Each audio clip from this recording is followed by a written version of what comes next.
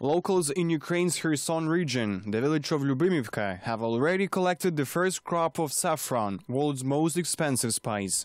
People planted saffron crocus right in their gardens because Ukrainian climate is favorable for the plant. What is more interesting, these are the first steps towards establishing a new type of business, growing saffron in Ukraine.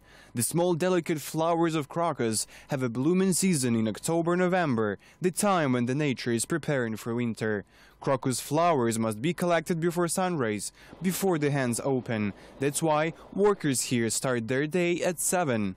Then the flowers will be examined, and only the most precious part will be taken from them, stigma, which is saffron itself. After that, it must be dried. And here it is, expensive spice which is added to the most exquisite dishes around the globe. An unusual plant for Ukraine was brought to the Kherson region by a Swedish businessman, Johan Boden, and his wife Larissa. I had 3 kilos of crocus bulbs and have collected about 12 grams of saffron. 12 multiplied 3 is almost $40–50. For her, growing crocus is not only an interesting occupation, but also to show to Ukrainians that they could work less and earn more. A kilo of dried saffron costs starting from 1,500 euros. Meanwhile, people think what to do with beautiful flowers after removing stigmas out of them.